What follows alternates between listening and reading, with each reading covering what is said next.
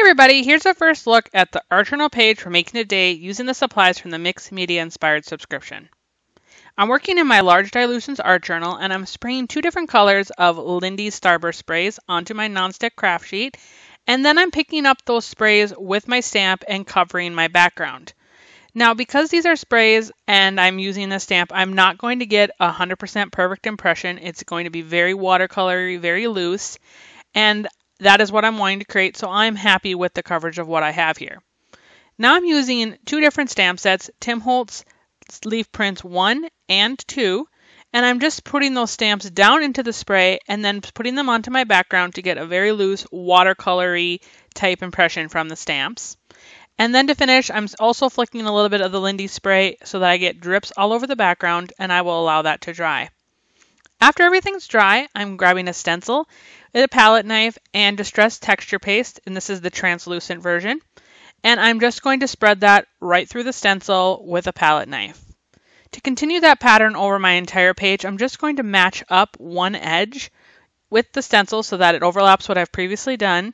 And so then as I continue to put paste down, my pattern is perfectly lined up, and I'm going to cover the entire background and set this aside to dry. While the texture paste is drying, I'm grabbing a couple loose sheets of cardstock and I'm spraying several colors of the Lindy Starburst spray directly onto the cardstock, and then I'm going to let that dry before I grab a stamp set and begin stamping with archival ink onto the paper. So I'm going to end up creating a bunch of these stamps and cut them out so that I have pieces to collage on my background. The names of the products I'm using and all the colors are listed in the description below, so check that out for more information.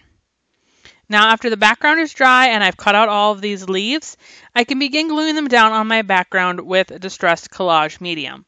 I like to use Distress Collage Medium when I'm doing any kind of paper piecing, as this glue dries very quickly. It has an instant bond, so when I place down my leaves, I know that they're going to not slide around like a lot of other glues. It's going to be exactly where I put it, I commit, and I'm happy with it. If you tend to want to have a little bit more of lift, decide, and fussy, then you should use Dina Wakley Media Ultra Thick Gel Medium for this step. After all the leaves are in place and dried, I'm grabbing a piece of 49 & Market Music Blend rub-ons and my remnant rub tool to place these sporadically over the leaves and the background. And I'm not doing a perfect transfer of any of these rub-ons, so you'll see that I'm just doing little bits and lifting. To begin the foundation of my collage, I'm using a piece from the Tim Holtz Ideology Transparent Things. All the elements in this pack are on printed acetate, which means they will be semi-transparent. So as I glue this down, you're going to see the leaves actually coming through it, which is a really cool element for building collage, as it adds a lot of interest and layering. Next, I'm just going to glue down two of the leaves that I had previously from my background. They were left over, so I'm adding those into the collage as well. I like to reuse and repeat elements to have it be cohesive throughout my entire project. Next, I'm using pieces from the Stamperia Our Way paper ephemera.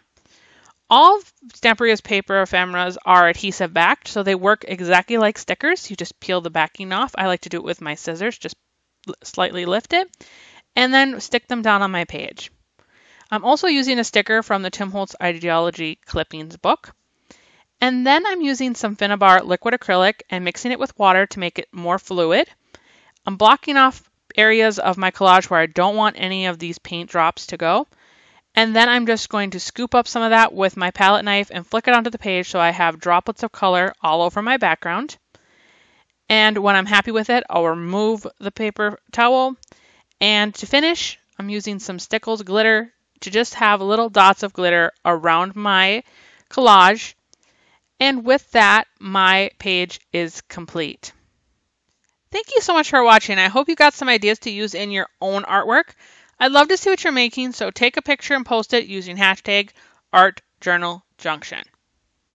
If you enjoyed this video, please give us a thumbs up and also hit that subscribe button so you don't miss any of our mixed media and art journaling videos in the future.